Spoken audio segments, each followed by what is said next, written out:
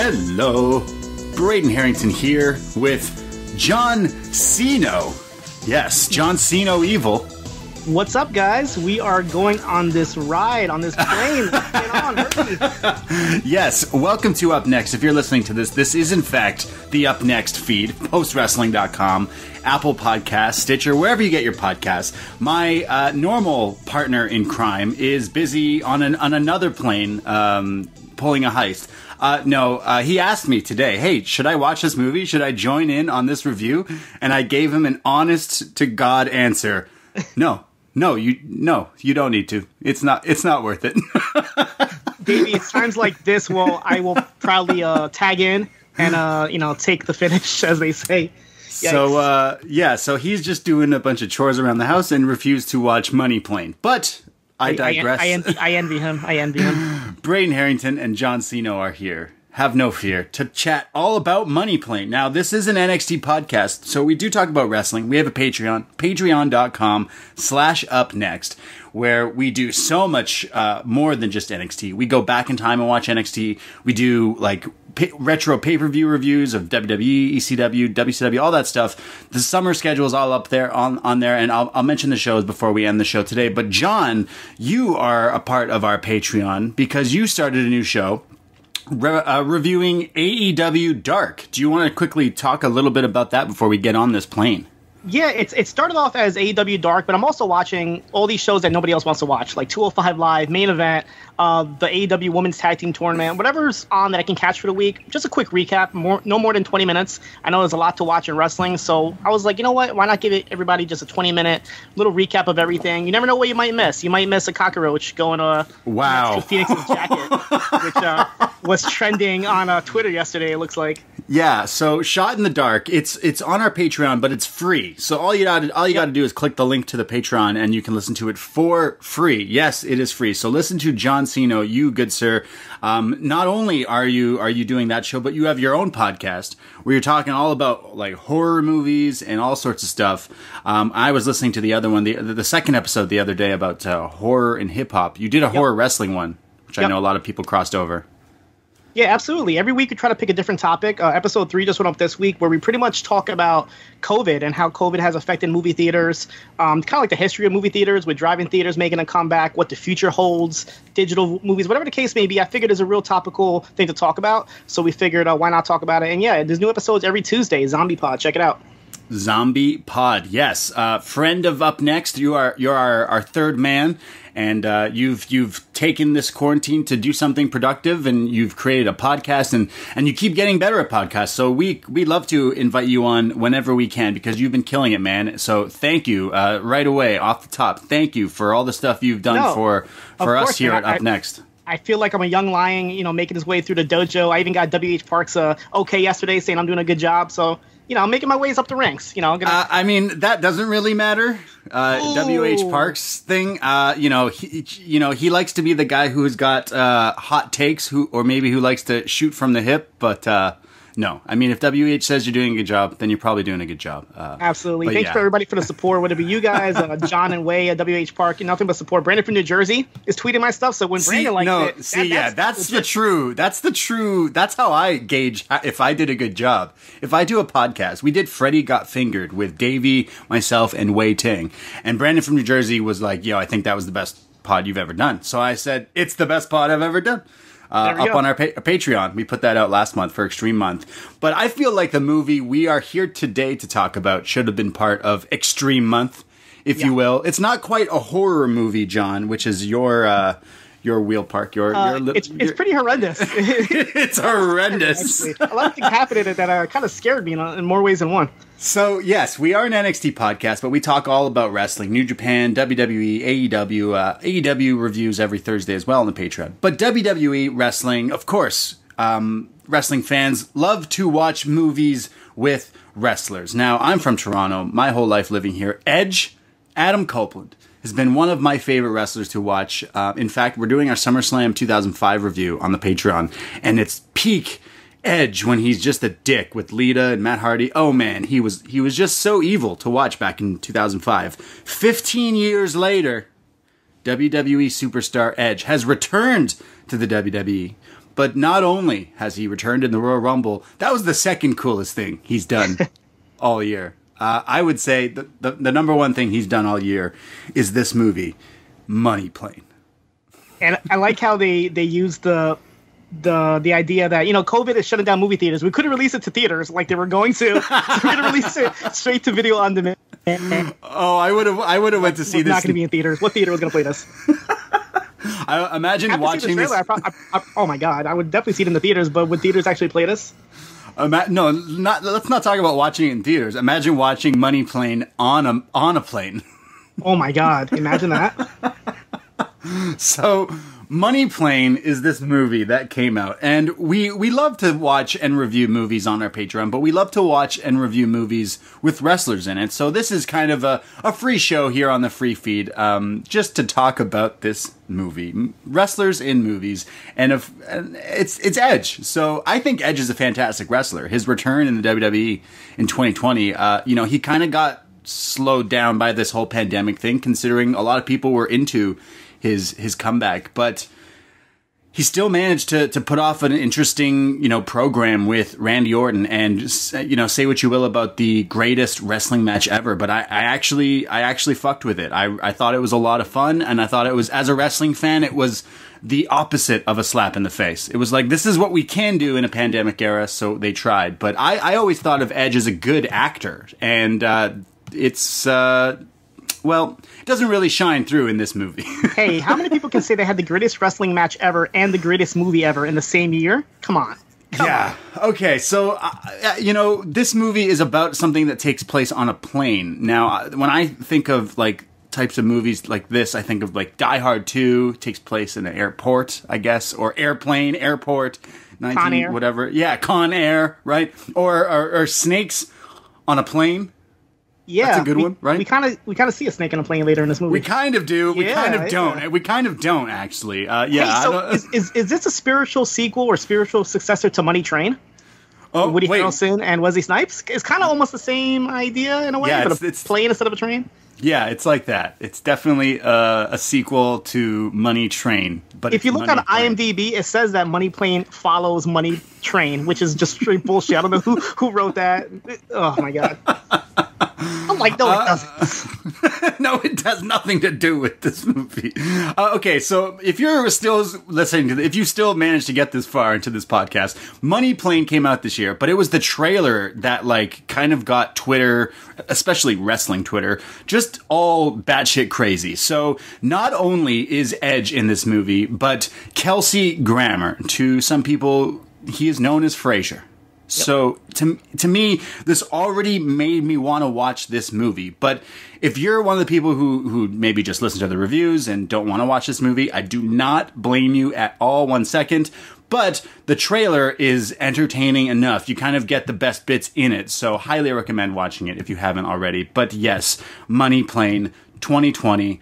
Let's go. Now, first things first, the director of this movie is a Lawrence brother. Andrew Lawrence. A lot of Lawrences in this movie. Every Lawrence brother mania.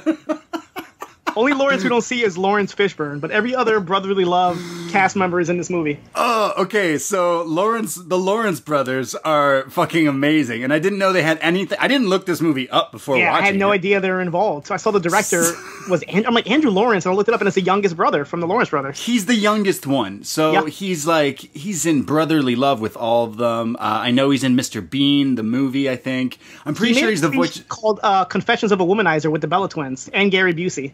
So that might be something else we might need to review down the line. Oh, that's another wrestling tie-in that's probably terrible.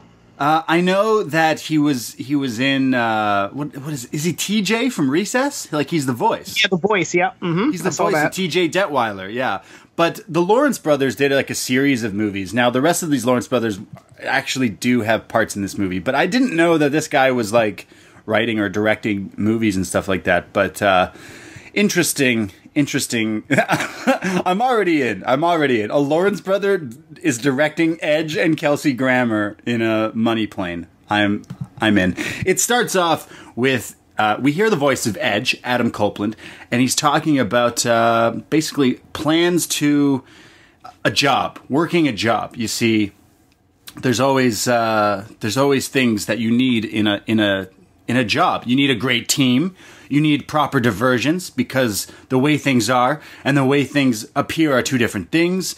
And we'll hear him talk about these rules of a job later. But we see this guy. He's at some sort of art museum, and he is in fact trying to sneak in and work on a job. You kind of get the indication that he's like a cop or something, but he's actually just a professional thief, and he's trying to get some artwork, but they've been compromised. They're figured out by this thing, these evil people.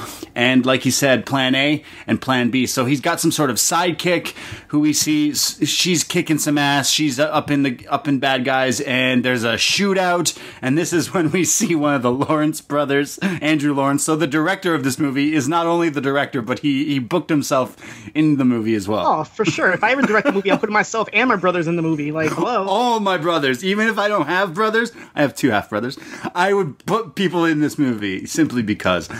So this guy who Edge is playing, named Jack Reese, he is a professional con man, but in the beginning of this movie, he's trying to do this job to steal artwork, but it's been stolen already. He's been beaten to the chase. So the next day, he approaches who we assume is his, like, I don't know, boss or something along those lines, the guy he works for, and it is revealed Dr. Fraser Crane, Kelsey Grammer.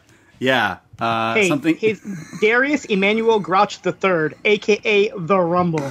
Yeah, so Kelsey Grammer plays a guy in this movie called The Rumble. The Rumble. Something scrambled eggs. I don't know the theme song to Frasier, but I do know it's a banger. So, wow, just crazy that Kelsey Grammer's a bad guy in this movie. And I'm for it. I was reading like the making of the movie when they offered him the role. He said that they expected him not to take it, but he accepted it. He's like, it seems like a fun mustache twirling kind of character, so I accepted it. Oh my god! I bet there was what? Supposed to film Toronto like denied them. They said this movie is unworkable, whatever that means. So they went ahead and they filmed in Louisiana instead. If Toronto is kicking you out from doing a movie, that's not a good thing. I don't think. Like, no, go back to U.S. Yeah, I guess so. It looked like it was filmed in Canada. It's filmed great, just not great content. Kelsey Grammer. You were convinced that they're in an airplane? It looked like they just put 4 walls up the whole movie. Kelsey Grammer is the Rumble, and he says, did you get my painting, Jack? And he says, no. Edge says, Jack Reese, he says, someone knew we were coming and the painting was stolen before we got there, so it's an inside job. Someone beat us to it and they knew about this secret job. And the Rumble, Kelsey Grammer, says, are you a gambling man, Jack? Because I'm an opportunist. Jack, you are $40 million in debt, but I bought your debt. And as he's explaining to Jack that, like, I now own you, we have some really shitty, like, music. The music in this movie is totally, like, stock music that they found online, really cheap. It was, like, some real cheap, like, Marvel Cinematic Universe. Oh, my God. The intro comes in. I'm like, what is this? Like, it was really bad. It's so bad. He says, Jack, I saved you, and you were supposed to get me my $40 million painting. John, would you like to explain what the Pollock? The Pollock? Well, no. So he says, he names a bunch of painters. He says, Warhol, de Kooning, Pollock, bunch of bitches. How about I just blow your brains out? I'll create my own damn Pollock. And I was like, oh my God. I tweeted this out to John, and he was like, John you Pollock. better watch your Frasier. But the actual painting that's in question is a real painting by Asger Jorn. It's called they call it the Disturbing Duckling, but the real title is Le Canard Inquiétant. Sorry, my French is pretty bad. Which translates to the Disquieting Duckling. So this is actual real painting. In 1959, Asger Jorn would basically buy paintings from flea markets and just modify them. And people were like, that's vandalism. How could you do it? But he was like, this is real art. You know, I'm modifying things. Wow. My own vision. He actually would resell them and make money. So I don't know if it was $40 million worth, but that's how he actually made his business. Okay. I mean, that's pretty cool. It's like remixing some songs. And then exactly. Well, he says, you don't have my painting, so I'm going to kill you. But I'm not going to kill you. I have a job for you. Jack, it could be your last job ever. If you do this for me, you will be out of debt forever. And I won't own you no longer, but you got to do this. And he says, okay, sure, Mr. Rumble. What's the job? And he says, there is an underworld legend. It's called Money Plane. Some of the baddest motherfuckers are on that plane, and they're all craving action. You want to bet on a dude fucking an alligator? Money Plane. So I was sold. I heard that. I'm like, I think I texted you right away. I'm like, Braden, we're doing it. We're going to review it. Watch this clip. We're doing it. So there's Raw underground. This is Raw above ground. This is what I want to see on the third hour of Monday Night Raw. Wow. Okay, so for those keeping score at home, he has offered him a job to go on a plane that has a casino on the plane full of the world's baddest criminals that are all on there, and they play in like obscure gambling and weird things, and they're all dangerous and just evil people. And he wants him to go on there and win this. And he says, Jack, I'm basically not asking you because you're going to do it, and shows him a picture of his family. Says, I know who your family is, and in one swift motion, I'm going to have them killed. So you better do what I say, Jack. You better go on the money plane. It's a fucking money plane. You know, when they were looking for spots for, I don't know, say SummerSlam or New Japan with their whole, like, where are we going to have these arenas and stuff? Fucking money plane. Money plane. Well, you know the infamous story, right? The plane ride from hell, where, like, Kurt Angle was fighting Vince McMahon, and then Brock Lesnar interfered, and Taker, and all this. That was pretty much this movie. This is that movie. Like, this is the plane ride from hell. Money plane. It's a money plane. That's what I'm going to say now. When people be like, what? That's crazy. It's a money plane, and it doesn't matter. That's the new word. Money plane means something that's just so blasé that it doesn't matter. Don't even question it, because it's a fucking money plane. A casino with criminals in the sky. They explained it it's an international airspace, so it's untouchable by any government. There is billions of crypto on there and millions in cash, so it's definitely like the money plane. It's the money plane, and you're getting on this plane. So, yeah, there's cryptocurrency, hundreds of millions of dollars. You have to go undercover, and I have here in my notes, holy shit, this movie sucks. I really came on here to be Mr. Positive, because, you know what, I kind of sound like a dick now, because I think Kelsey Grammer is a good actor. He's put here in this position of this evil guy. I really think he would flourish in a big Hollywood blockbuster movie if he were to be like some sort of bad guy in this role. However, the writing here and like the script is just really bad. And the same could be said for Edge, Adam Copeland. He is actually a pretty damn good actor. Like legit. He clearly has taken acting roles. He's in TV shows, he's in movies.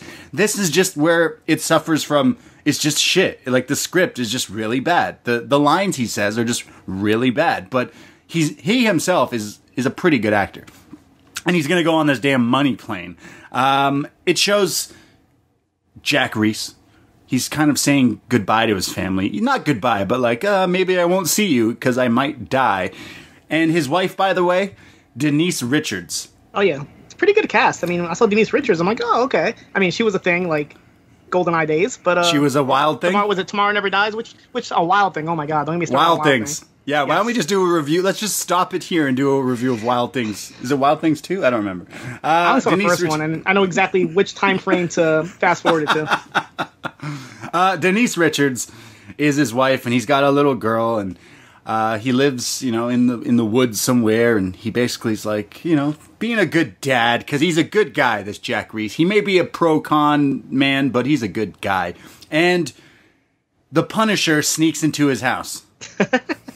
I'm like, what is going on in this movie? Like, who else is gonna pop up? It's like a Royal Rumble over here. Like, just random cast members just jumping in. Let's get B-level celebrities to come in a movie here, and it's a Royal Rumble because not only Denise Richards shows up, Fraser shows up, but also Tom Jane, the Punisher, who's in a movie called The Punisher with a wrestler in it, Kevin Nash. It all ties Kevin together. Nash. Oh my God, you're right. It all ties together, wrestling and movies. So, Thomas Jane, as he's billed here in this movie, I never realized if he doesn't call himself Tom or Thomas Jane, who used to be the Punisher in the old movie. He sneaks into his house. You're not sure what's happening, but it turns out he's actually best friends with Jack. They're like buddy. He's his right-hand man. And he explains to him that he's got this job and, you know, ever since I lost that hand, and Jack, don't worry. We know you're over your gambling and your problems and your debts, but as the godfather of your daughter, Jack, you can do this. I believe in you. So he's basically saying, I'll watch over your family while you're up in the sky with these criminals. And yeah, he mentions like some like dark past that Edge had, like some gambling issues, which you never really like cover in the movie. Like they just mention it. It's like, oh, are they going to go deeper into it? Like, what is this gambling issue that Jack Reese had? And they never even talk about it again. Yeah, he basically said you used to gamble a lot. I don't know how much you could gamble. Like, look, I barely gamble. I like to play some blackjack and some roulette once in a while, but or big too, really. But how do you lose $40 million in gambling? Like he lives with his wife and his daughter. Like they look like they're pretty like okay. Like they're not like living in a mansion. And I feel like his wife has no idea what he does for a living. She's totally clueless. Babe, what do you do for a living? She doesn't know what the movie's about. She's in one scene. She's like, I just play the nice wife and put your kid to sleep, and that's it. I just, like, what? I don't, anyways, whatever. He basically says, look over my family. I'm going to go to war in the sky. And we go to the airport, international airspace. So it's this undisclosed location where the airport, the terminal of the money plane. And yeah, they're going to get on this plane. And so right before they get on, he has a team of people. He has Isabella, who's like his hired assassin. You have Iggy, who's played by the director Andrew Thompson. And then you have Trey, who's like his right-hand man. So he gives them assignments. He has Iggy stay on the ground to do tech support. And then Isabella goes in undercover as like a stewardess. And then Trey is like his right-hand man, Mr. McGillicuddy, as they call him. Mr. McGillicuddy. Yeah, Michael McGillicuddy is in this movie as well. Like, Andrew Thompson must be a wrestling fan. He's working with wrestlers. He calls him the Rumble. He calls him McGillicuddy. You mean Andrew Lawrence? I'm sorry, what did I say? Andrew Thompson. No, Andrew Thompson is not in this movie. I'm pretty sure Andrew Thompson is a wrestling fan, but I don't think he's in this movie. No. Andrew Lawrence, though. Yes. Andrew Lawrence is the director and the guy who stays on the ground, and the rest of the crew go in with fake names.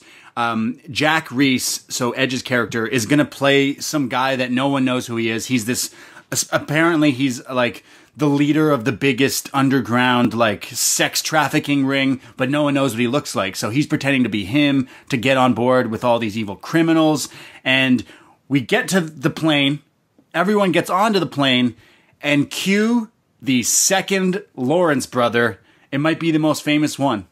Joey Lawrence. Whoa. Yeah. Whoa. He does not say that in this movie. There you go. I just saved you $5. Joey doesn't say it.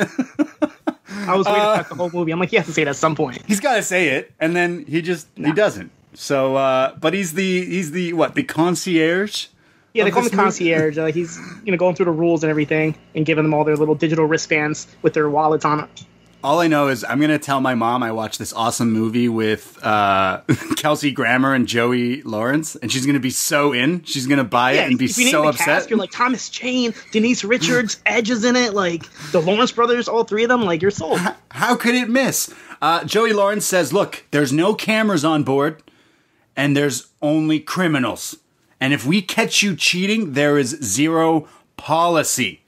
Now, on this plane, there's a lounge, and then it shows this lounge where everyone can just hang out, and there's party favors, there's mountains of cocaine and straws and pre-rolled joints everywhere. It's just what all the criminals just need is just drinks, drugs, fun. We see the casino floor. Again, this is all on one plane. Yeah. All on one plane. Just saying. Sign me up. There's a casino on it. Then also there is private guest suites where if you need some alone time or, you know, if you need to go rest or get some R&R, go hang out. Because they also have hookers and strippers on this plane. This is definitely not Air Canada. So this is, I don't understand. I've been on some big planes in my life, but this just like someone needs to this isn't good enough to myth bust, but like myth bust like how this could all be on one plane. Think of like made a cruise. It would have been a little bit more believable. Like at least a cruise would fit all this stuff. Yeah, like put this on the Jericho Cruise or something. Like this sounds like the Jericho Cruise. Yeah, it definitely does. Criminals, hookers, and cocaine. So they're on this plane, and it doesn't make any sense, because if you know how a plane works, even if there was like multiple floors, and I swear there's this movie called like Flight Plan or something with Jodie Foster, and that's like a double-decker plane. Even that is way more like to scale than this movie. They show stock footage of the plane flying. It's a regular small little plane. Like it's not at least like make something. Yeah, it wouldn't fit. Like all of this stuff would not fit on this plane, but here we are anyways. And we meet some of these like criminals that are on board. Like all of them look like wrestlers, essentially. There's like all these scary looking guys. There's always gold chains, donkey rope, if you will. Bad guys just love wearing chains. No offense to anyone who likes to wear chains. There's nothing wrong with it. But in movies, if you're wearing a chain, you're probably a bad guy. And we meet another Lawrence brother. Not Martin Lawrence, but there is Matthew Lawrence, who plays the cowboy.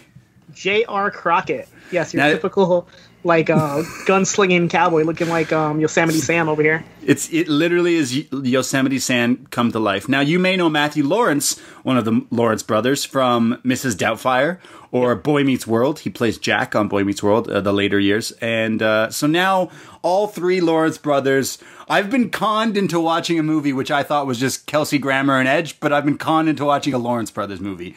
But I do low-key really love this Disney movie. Sorry, you know Disney Channel? Like they did original movies. Okay. Like they made like their shitty to TV movies. There's this one with all three Lawrence brothers called Jump Ship. It's on Disney Plus. Holy shit. I used to love this movie as a kid. It's like all three of them go on like a cruise by themselves, and then like they jump ship because there's pirates and stuff. Oh man. It's like 12-year-old me or whatever loved this movie with all three Lawrence brothers. Jump Ship. Check it out. Sounds like the prequel to Money Plane. It's like Money Plane times 10 because there's pirates, and this movie doesn't have pirates, but they do have cowboys, and Matthew Lawrence plays the cowboy J.R. Crockett, which is a great name for a bad guy. Oh yeah, in my opinion. So we have Jack Reese and his whole squad. We have his like assistant, the sidekick of is it Isabella, who is like pretending to be one of the stewardesses on board, like the hostess, and all the bad guys keep trying to get at her, like get some action, like, hey baby, what's going on? And she's like, get out of here. And Jack is going to play some Texas Hold'em, and some of the other criminals are like, hey, we know who you are, but we've never seen you. And he's getting a little nervous because he's like, oh no, they might know who I am. And he starts to play some Texas Hold'em, which I am terrible at. Are you a gambling man, John? No, I'm not. My older brother was. Like, he's addicted to, like, you know, online poker and this and that, like any type of poker. So I would always watch him, and could never get into it, but I learned it just by observing him. It's really addictive if you know what you're doing. So is this movie, if you keep watching it. So there's like epic 80s music that's just so shitty. More stock 80s music. It's so funny. And the worst thing about this, we've now been on the money plane for like a good 10 plus minutes now at this scene. Mm-hmm. You know, the little thing you could do to make it feel like we're actually on a plane and not just some shitty like sound set. That's not even a sound set. It's probably someone's house. Just add plane noises. That's all I ask. You're supposed to be on a plane. Why don't we hear the like plane sound? You know? Yeah, you don't hear that at all. Instead, they have like ambient blue lights just kind of reflecting on everybody. Looks like you're in a nightclub. It doesn't look like a plane at all. I swear, like, there's these apps that you can download, like, for people who need help sleeping, who want to listen to, like, fucking whale noises or, you know, creek noises or whatever. On some of these apps, there is a plane one that you can click, and it's a sound that just sounds like you're on a plane.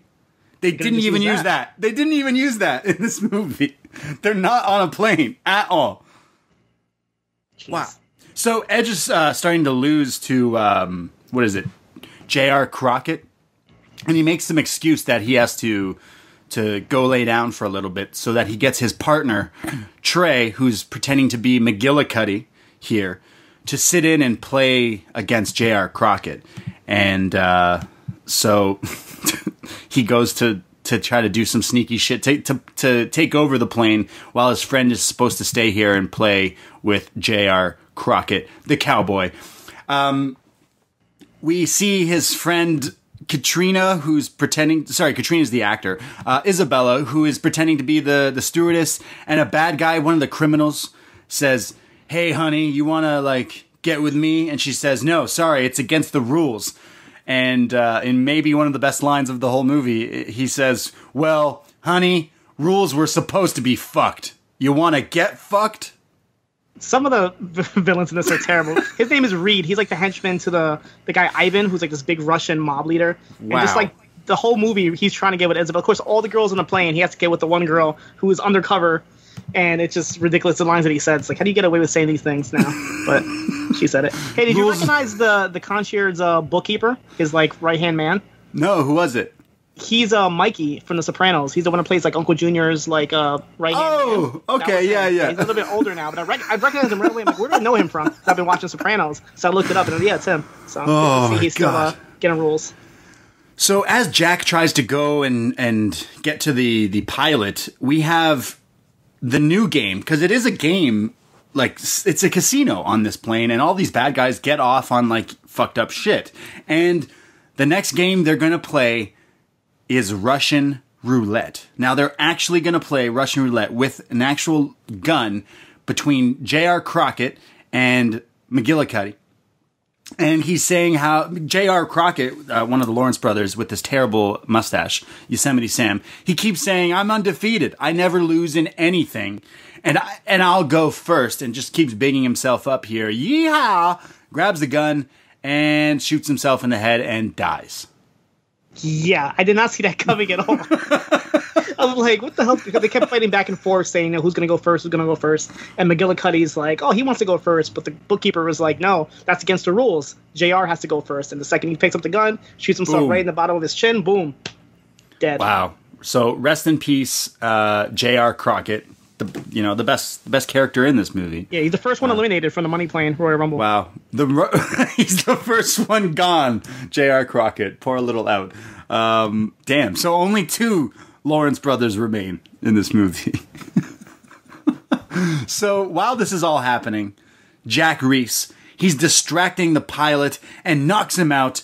He gets in there, but of course, there's a co-pilot, and we now have a fight scene in the cockpit of this plane. And yet again, I'm yelling at the TV going, this cockpit is so small for this plane. The cockpit would be 3 times this size if that was supposed to be the size of the plane that you're pretending to be on.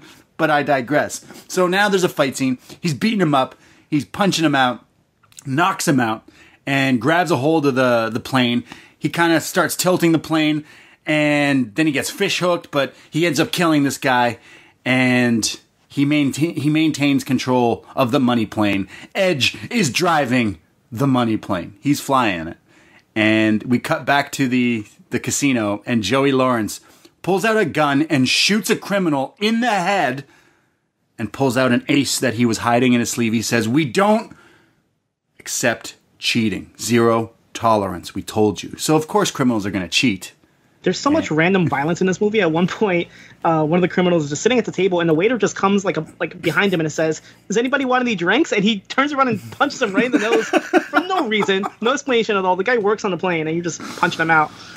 Oh my god! Okay, This is fantastic. The one part that you missed was when Jack Reese was trying to go to the cockpit. He has to like act drunk, and if you go back and watch, it's hilarious. Like Edge acting drunk, movie, and he grabs the bottle and just like starts like going back and forth. That was probably the best acting I saw in the whole movie. It was a 5-second pose. Yes. So now McGillicuddy, who's just kind of like Trey is McGillicuddy, and he's like Jack's assistant, filling in for him, but now he's got to play all these fucked up games that are happening. He had his funds transferred to him, and he's like, I don't want to play these anymore. The next game they're going to play, you mentioned earlier that there may or may not be snakes on this plane. There actually isn't, but there's snakes in this movie. Kind of, sort of. So they all get handed iPads. And this game is called Man vs. Cobra. Each criminal has to pick a time, so you could say 5 minutes, 2 minutes. Trey, a.k.a. McGillicuddy, picks 16 minutes, I believe. 17 minutes. He 17 minutes. But it ended in 16, so he won by closest to it.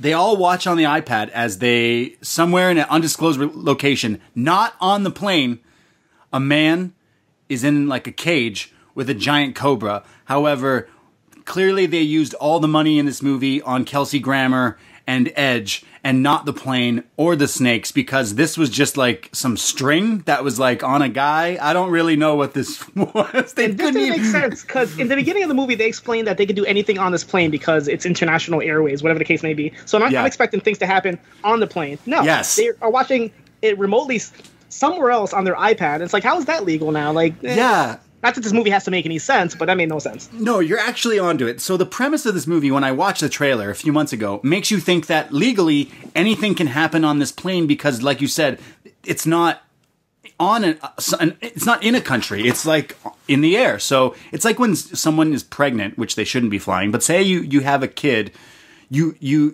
give birth to a kid on a plane. What is their like technical nationality? Are they like born, what is, that'd be a sticky situation. It's just like this. You can get away with doing criminal activity on a plane, but then when we get into the meat of the movie, they're not even doing it on the plane. So it's so shitty. It's so stupid. I was conned into watching this movie. I was tricked. That I didn't pay back. Yeah, money plane. Yeah, I want my money back plane. So, like McGillicuddy is freaked out that he has to watch on his iPad of just guys dying from snakes, and then like another game where a guy gets his hand cut off, and there's all sorts of shit like that's going on, and he's just freaking out. And then there's the next game where it's a guy who gets thrown into like a pool of piranhas and then just gets eaten alive in like a minute 50 seconds. Yep. You can see his bone. And Trey wins again. He's winning every game. He's on the roll. And he's like trying not to throw up and stuff because he just does not want to be here, but he keeps winning. So he's like, "Hey, I'm not bad at this this thing." But it's made me wonder. Like in Austin Powers, that you have the lasers with sharks, and then they couldn't get lasers, so he's got sea bass and stuff. Yep. But if you were to throw someone into a pool of piranhas, like would they just straight up like kill you? Because I went to the aquarium Toronto not long ago, and like they have a tank full of piranhas that you can get real up and close to, and they look terrifying. So I feel like I read somewhere, I didn't get into details, but something about like piranhas really not being that aggressive. So I don't think that like is true. Okay. I mean, I don't know if they did it on Mythbusters or not. I don't know if anybody wants to attempt that, but supposedly they're not that they don't really attack you unless you provoke them first, I guess. Unless they're really hungry. Yeah. You haven't fed them in a while, but they do look very nasty. And there is movies called Piranha, but these piranhas are not on a plane. It would have been way cooler if the piranhas were on the plane. Yeah, I mean, you have all this stuff where you can't just put a pool in the plane. You already said there's a casino and a sauna and all this other stuff. Like, just put a pool. Put a hot tub, and then you trick a guy into getting into the hot tub, and then, there's piranhas in it, and it's piranha tub. Obviously didn't have enough money, so it looks like they just took stock footage from some website somewhere on the dark web and just used it. Yeah, it's really weird. I don't understand. It's like they just fell off halfway through this movie. So this guy is like winning all these games, even though he's not about it. It cuts to some other guy eating a banana really weird. That's Andrew Lawrence. And this is actually funny because they show him like eating a banana, and then I swear they must have filmed him like not knowing he was being recorded, because he says, "This job sucks," and he's the director of the movie. So I feel like they caught him just like upset, like eating on his lunch break, and they used it for the film. Oh my god, he's just like, I'm eating a banana because this sucks. It's like, yeah, dude, nothing's going up on, nothing's really happening on that plane either. So don't worry, you're not missing much. It's all happening on land. It cuts to this like really shitty music, and then you have.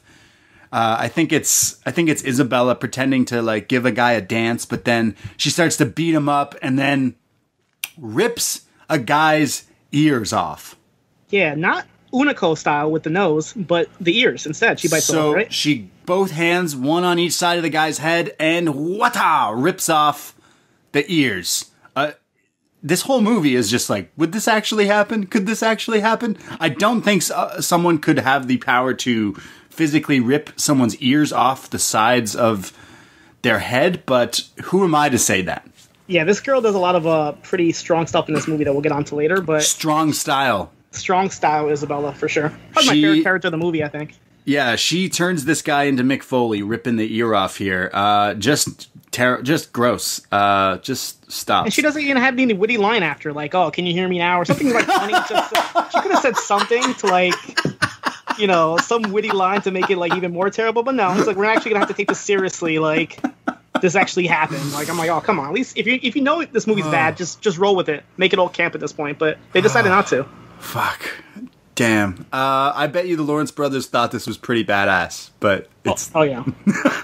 It cuts to Jack Reese, Edge. He's now flying the plane, and he talks over, like, he has to communicate with the Rumble, Kelsey Grammer, who's basically like, "Hey, get my fucking money. What are you doing on that plane?" And Kelsey Grammer, any of the scenes, I bet you he filmed this in one fucking day. Because it's he's just... in the same, he's in the same room. He's just in his house. He's just at his house the whole thing with a cigar in like every shot. I think I need a photo of Kelsey Grammer with a cigar from this movie sitting down, like framed, like in my house somewhere, or like on my wall at least. Put it up there next to Frankenstein behind you. That'd be perfect. Oh, perfect, exactly.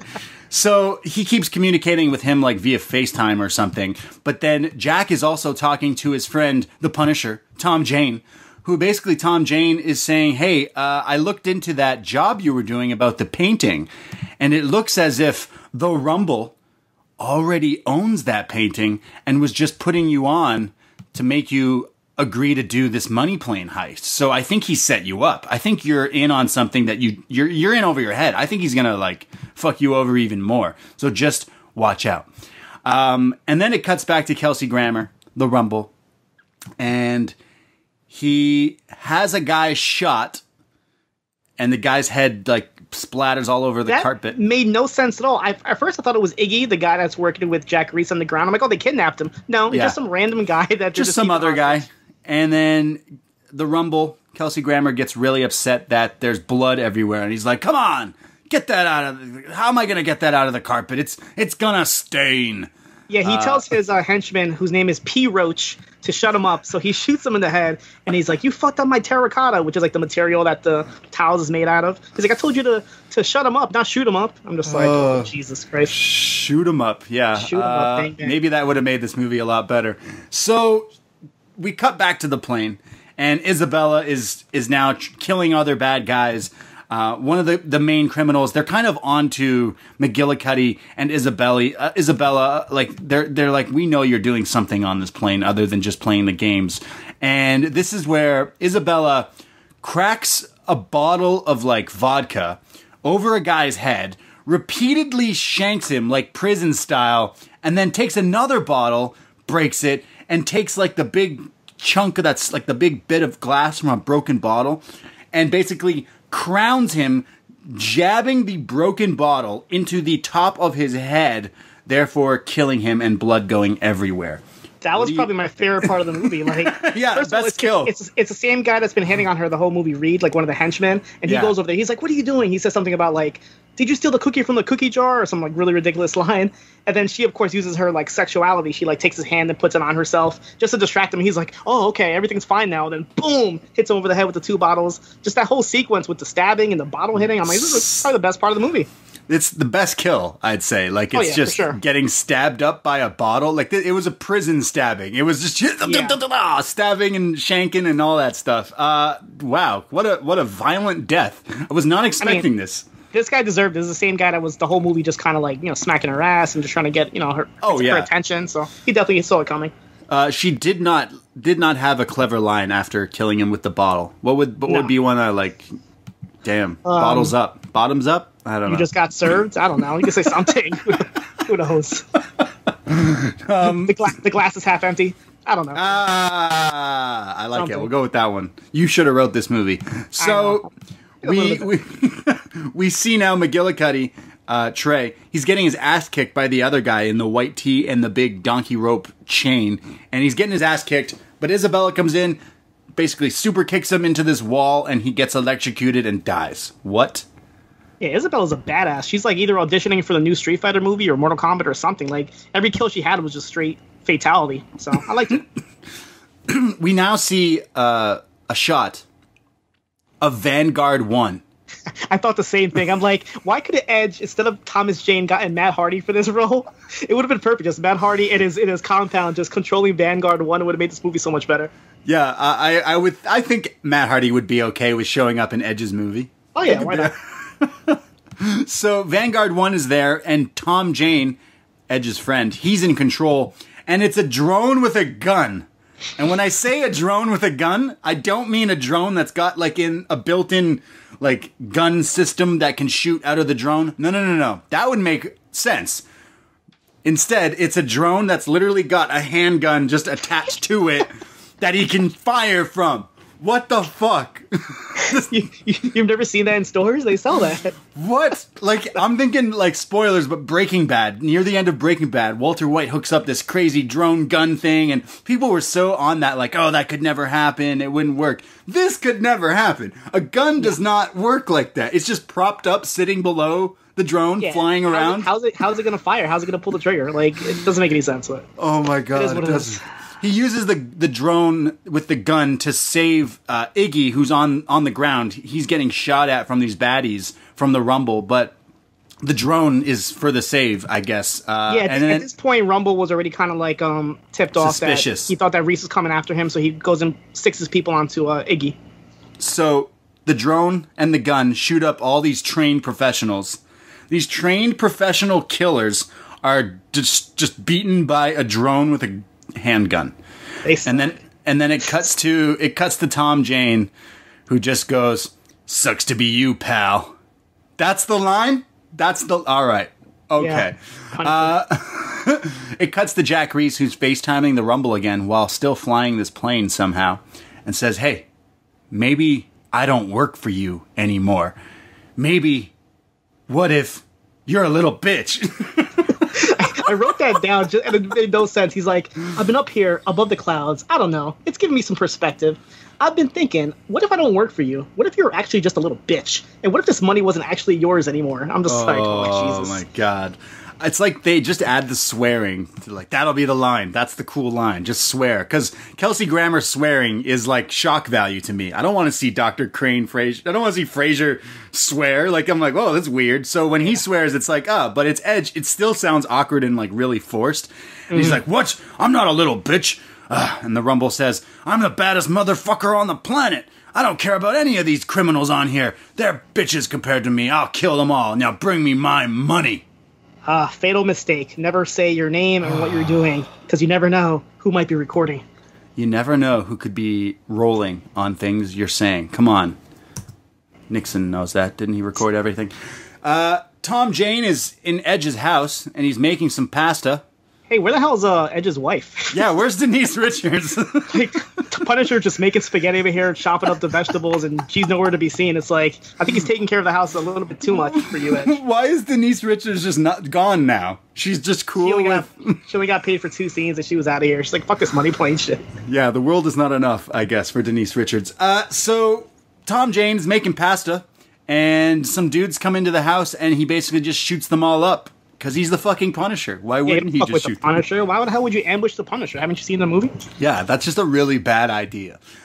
We cut back to the plane, and all the good guys now, they've killed all these like villains, and they start to gather up the money. They access the vault because, you know, this plane is called the Money Plane, and it's a casino on a plane that carries not only like hundreds of $millions in cryptocurrency, which they can then all of a sudden easily access and transfer away, but also the plane just has this really shitty little safe.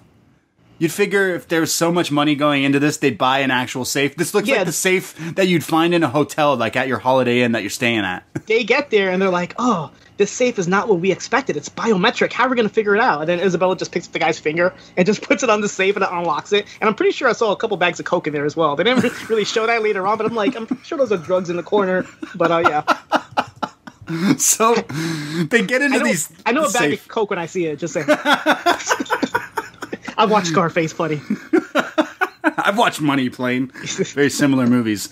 So they steal all the money. They take all the money and they say, look, we can split these, like, what is it, like $40 million 4 ways, and the rest of it we're transferring and giving away to charities. Isn't that sweet? I actually thought, hey, that's a pretty good idea. You're criminals, but you're giving away all the money to charities. I don't think they kept any of the money. Like, I'm watching it, and I had to rewind it a couple times, but they didn't keep anything. They're like, he asked them if they want to split it, and they all said no for whatever reason. So he did all this shit, and you're not going to keep any of the money. And then they go ahead and they give to charities. Yeah, UNICEF and the refugees of Syria, this and that. So they kept zero of it. And then the actual physical cash, what do they do with the actual physical cash? Well, first of all, I'm sorry that you rewound parts of this movie because not only did you have to watch them once, but you watched them twice. But, yeah, they mentioned that, like, they each get, like, a little cut of it, but then near the end they kind of add that up. So they start giving away the money because they don't want to keep it because they consider it blood money. And they start to put on, like, what are they going to jump out of a fucking plane? They're getting, like, their parachutes, their jumpsuits on. They're making a great team. And, sorry. The whole time Rumble is on FaceTime. This plane has the best Wi-Fi in the world because as they're flying out of the plane, you just see, like, Fraser just watching them, like, what they're doing. He's like, no, my money. So bad. So, he says to the Rumble, like, hey, I told you in the beginning that all you need is a great team and you need a proper diversion because the way things are different than the way things appear. And basically he took the clip of him saying, I'm the baddest motherfucker on this planet. I'll kill all these people. He plays it over the PA system of the plane. Therefore, all these criminals, Joey Lawrence, who's the head guy of this, makes a call to the land and says, whoa. Yeah. Whoa! Take care of this. Give him some brotherly love. So he's calling Melissa from Melissa and Joey and saying, we're going to kill the Rumble. So now the Rumble is like shooketh. He's like, oh no, I got screwed over. And Jack Reese, Edge, says, it's an eye for an eye. I got so excited. I thought they were going to go with the match. I'm like, my God, they're going to have an eye for an eye match now. In the shittiest jumping out of a plane scene I've ever seen in a plane movie. Like, what? Like, have you ever opened up a plane door and it's just pitch black? Because that's what it doesn't look like this. And it's like they're not getting sucked out. It's just fine. They're just opening this thing. And you could totally see it's not a plane. Like, the clips of the guys jumping out. It's so really, when they're in really the cockpit, you see, like, the outside of the plane. You could tell it's just like a picture just floating in the air. So bad. So Edge then jumps out of the plane. Woohoo! Puts up his devil horns and the pyro comes off. And on this day, he spears him in the air. Yeah. Jeff Hardy's hanging from the plane. Oh my God! So they escape with all the money, but now all of these criminals have made calls and like I don't know, deals for all their people to go after the Rumble. And then we see in Kelsey Grammer's final scene in the movie here, he's at his Scarface mansion. He's getting locked and loaded because all these people are coming on his property ready to kill him. He shoots his henchman for no reason. The one person he has to help him, he kills for no apparent reason. Look, I've already said the best part of this movie is when Kelsey Grammer is explaining the money plane. Second best part of this movie is Dr. Fraser Crane with a fucking gun, locked and loaded, just screaming, "Ah!" Well, you forgot how they found him because they cut back to a flashback in the beginning of the movie, and Jack Reese puts like a little tracker under his table. Oh, yes, which, like, how did you not see that? It's a giant black box on the bottom of the table, and somehow he's working with Joey Lawrence, and they found. They don't even explain. Like, if it's a bad movie, try to do some explaining. There's no explanation at all. How did they find him? Was Edge working with them? Like, there's no explanation. They just show up to his house, and yeah, he goes all Tony Montana on them with his little friends. I couldn't believe it. Frazier goes Tony Montana is the right way to explain this. Just epic, as this is his swan song. He dies here shooting and trying to protect himself, but he goes out in a blazing glory, just shooting up. Just crazy. 3 months later, we are taken to Istanbul. Wasn't really expecting that, but we're in Istanbul now. Like Driver 3. Sure they are. Yeah, sure. Yeah, exactly. So we see this like famous art museum, and there's these two security guards, and they open up the famous painting they're looking for, and when they open it up, the black canard, the black canary, the disturbed duckling, the ugly duckling, the disturbed duckling. Instead, it's been swapped out, and it's just a dick butt. It's just a picture of the ugly duckling with a middle finger. That's what you guys need to put in the BDE. I can draw that myself for you guys, but yeah, it's a stick man just putting the middle finger up. What a piece of art. That was perfect. It's essentially dick butt. And then we see Edge, Jack Reese. He's at home with his family. He's got chopped wood behind him. Denise Richards randomly pops up again. Denise Richards is here. And for the first time in the movie, he takes his hair out of his ponytail. Yes, so I Edge is he's got his luscious locks flowing. You think you know me. And he's all happy. Everything is okay. And Tom Jane, his buddy, his friend, says, hey, you made a lot more money than you think you did. In fact, you can split that $40 million between you and your crew. And Jack says, no. I also include you. We split it 5 ways. So all of this hard work of them trying to, save himself from this debt, he's cleared his debt. The Rumble is dead. And now they also have millions and millions of dollars and can live their life happily. And we fade to black.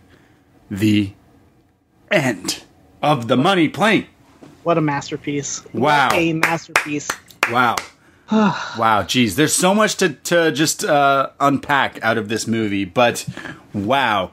Adam Copeland, Kelsey Grammer, stealing the show here in Money Plane. Okay, so John, what are some thoughts on this movie? And before you go into them, I'm really sorry for making you watch it.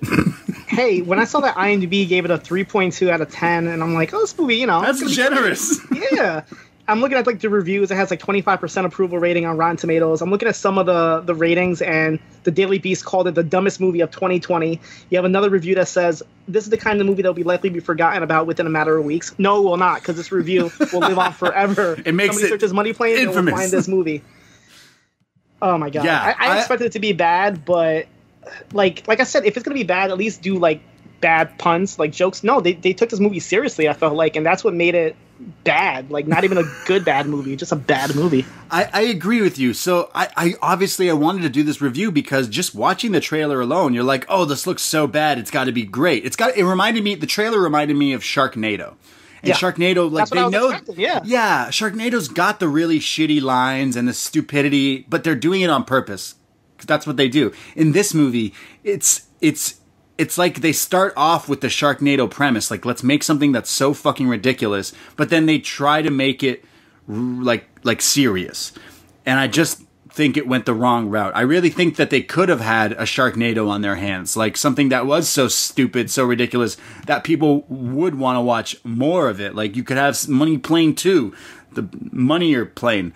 Looking at the production of the movie, the reason why it failed was because they didn't have enough time and enough money. Because it says here, the project's low budget and rushed schedule frequently required Lawrence to improvise and to adjust shooting based on which sets were available. He says, we were literally building the plane set while we were shooting. We built and shot in those corners. We had to do that all the time. So he was basically building the set as they were shooting the movie. So that would explain a lot. Okay, that doesn't... they weren't on a plane. I already said, The biggest gripe is you just need plane sounds, and there was barely any plane sounds. You didn't see any planes at all. I'm pretty sure they were in the same room that Rumble filmed his scenes. They just put plane door. They just put things up around it, like curtains up on the walls, and called it a plane. I don't understand.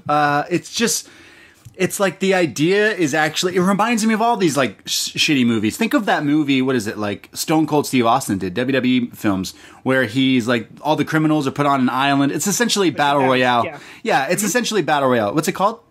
The Condemned? The Condemned. Yeah, it's like, okay, so you have a ridiculous premise that could be a lot of fun, but it just was not executed at all, like properly. It's just so strange. This should have been like this could have been a cult classic for especially wrestling fans, because it's Edge who's the main character. So it's just so weird to see Edge in this role. But like I said, he's not the problem. I don't find it's the actors in this that are the problem. You could just tell it's really just been thrown together. They just threw some shit at a wall, threw a plane up in the sky with some money, not enough money, and then this is what came out. Because you know what? Edge isn't a bad actor, and neither is Grammer. You know, he's kind of out the game a little bit now, a little older, but it's just so weird. This premise of a money plane, a casino with bad motherfuckers. Yeah, the producers say that they were inspired by movies such as Ocean's 11 and Con Air.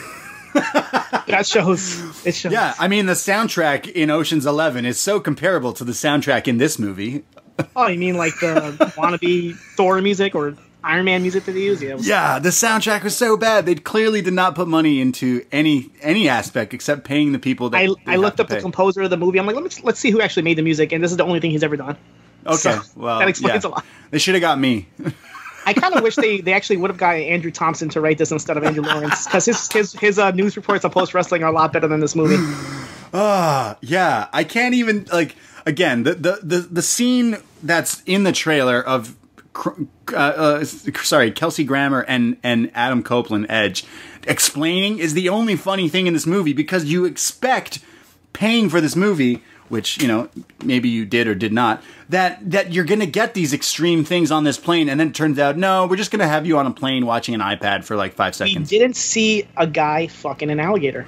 They promoted that in the trailer. That's false advertising. Chekhov's gun, right? You talk about a guy fucking an alligator, I best see a guy fucking an alligator, and I didn't see a guy fucking an alligator. There was no alligators or fucking in the movie. It was just none. Come on. 0 alligators, 0 fucking.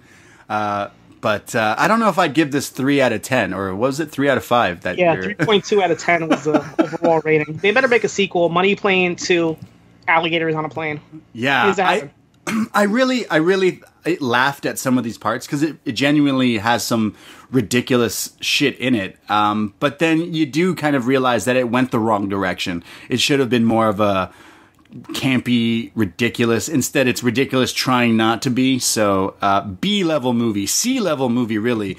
And I can't say I would see Edge or Kelsey Grammer really promoting this movie as heavily as some of their other stuff, which I kind of went through the Twitter feeds and was like, oh, you promoted it, but clearly you watched it and didn't think it was very good.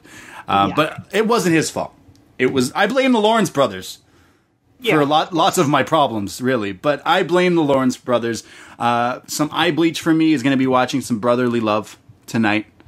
I got to check out, what's that movie you said? Jump Ship? On Disney Jump Plus? Ship. I mean, it's probably just as fucking bad, to be honest. But I loved it when I was 13. I think it was Matthew Lawrence had like a Power Rangers knockoff. I forget what it was called. Oh, man. Superhuman Samurai Cyber Squad. That sounds lit. Yeah, it's basically like a Power Rangers knockoff. There's a whole bunch of Battle Borgs came out around that time. Yes. So, okay, I do know it. Yeah, that's fantastic. Well, check out Money Plane. I know we didn't really sell you on it, but we gave you our honest review. I'll forever keep rewatching the clip of Kelsey Grammer in the suit with the cigar, just swearing, calling himself a badass motherfucker, and all this stuff. But yeah, if you have to watch one scene from the movie, watch that, as well as the part with Isabella just destroying the guy with the bottles, just killing him. For the best part of the movie. That's it. You can skip the rest. We saved you an hour and 20 minutes. Yeah. It was short. I got to admit that the movie was a lot shorter than I was hoping. I saw an hour and 20 minutes. I was so happy. I'm like, oh my god! If it was, it wasn't even that. It was 82 minutes. Oh my god. Okay. I'm pretty sure it was 82 minutes long, which is good. I couldn't imagine watching any more of this. I want to see the scenes. I want to see what didn't make this movie. I want the commentary tracks. I want it all. I want it all. Money Plane revisited.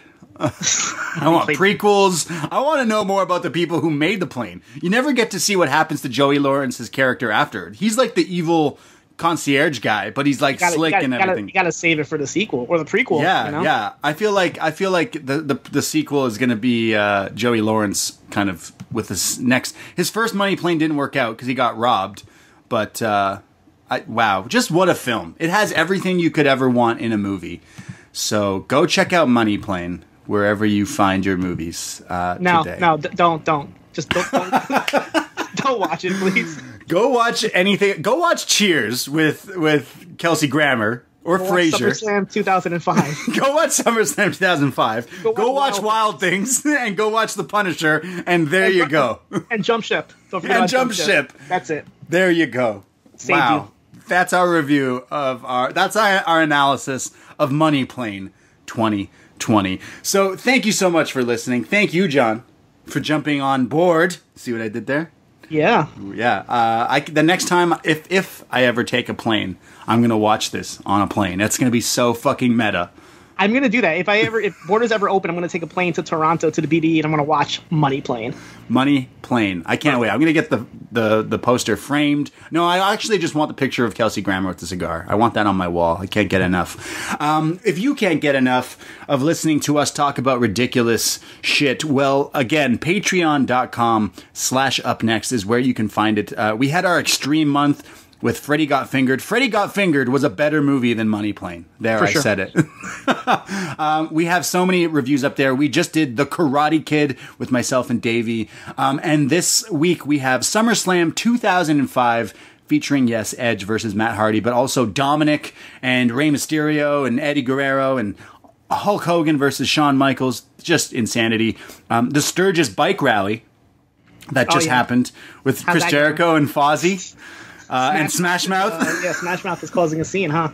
I had just a slight feeling it was going to be a bad idea, so yeah. Yeah. It's like we almost planned it because we did Hog Wild 96 last week. So check that out as well on the Patreon. But again, patreon.com/upnext. $5 a month gets you all those shows and all the other shows, best match ever and all that stuff. Hey, I'm looking forward to I Know What You Did Last Summer with former WWE writer Freddie Prinze Jr. So another there we go. Yes. See, wrestlers or wrestling related people in movies. But also, John, you are doing the Shot in the Dark, which is all the other shows that no one really wants to watch, but you are watching and you are talking all about it, and that is free on the Patreon. So patreon.com/upnext. You can check that out every week. When does that show go up? Usually goes on Tuesday night, Wednesday morning after dark. It gives me some time to watch it and analyze it a little bit, so be on the lookout for that. Yeah, I watch the shows that you don't have to watch. I watch the movies that you don't have to watch, just to entertain you. Thank you very much. Thank you very much. And, of course, you are on the Zombie Pod, where people can go and check out where you've been chatting all about, like, horror movies and all that stuff. You just did an episode I saw about going to the movies in a pandemic, so to speak, right? So go check that out as well. Thank you so much, John. Where can people find you? On find the me socials? on the UpNext Facebook page, facebook.com/UpNextPodcast. You can find me on Twitter at SinoEvil and my podcast at ZombiePod, ZOMBIPOD. P-O-D. And I myself, Braden Herrington. You can find me on Twitter and on Instagram. I am at the Brady. And we will be back on this free feed with Up Next with me and Davey next Wednesday night. YouTube.com/UpNext is also where we go live, as well as the Facebook page and group Up Next Podcast, and on Twitter at Up Next Podcast. Whew. That's it. I'm going to go get on a money plane. I think that's what we need to do right now. I need some eye bleach after watching this. Watch out for those alligators. Yeah. Take care. Goodbye. And you ever want to bet on a dude fucking an alligator? Money plane.